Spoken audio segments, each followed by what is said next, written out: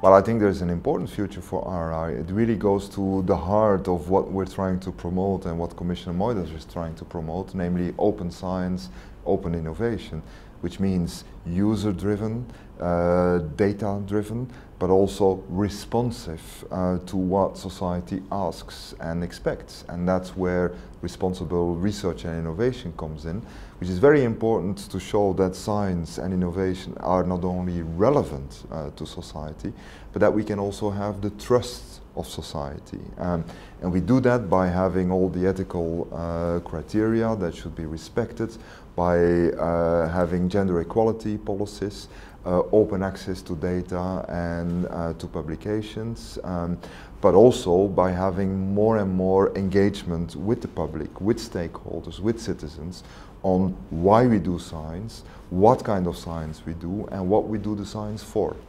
I think we have to always keep in mind that excellence is the prime driver for science, for the quality of science. But excellent science does not mean science in an ivory tower. It does not only mean science that ends up in publications or in patents.